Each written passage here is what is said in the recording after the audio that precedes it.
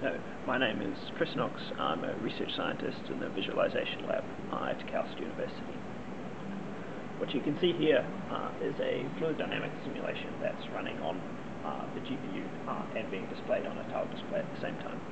I've been working with KAUST from UCSD to port some of the NVIDIA CUDA SDK examples to tile displays using CGLX, which is UCSD's tile display framework.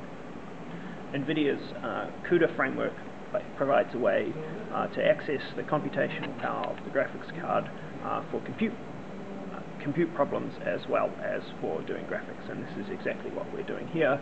We're computing in real time. You can see I can poke this fluid simulation. We're computing in real time the properties of the fluid and displaying them on a tile display. The fact that we're able to leverage the compute capabilities of the graphics cards in our tile display nodes is really exciting, because that is going to provide us with a way to process and to transform and to pre-render lots of data. And it's going to be one of the few ways that we actually have of dealing with really large-scale data sets.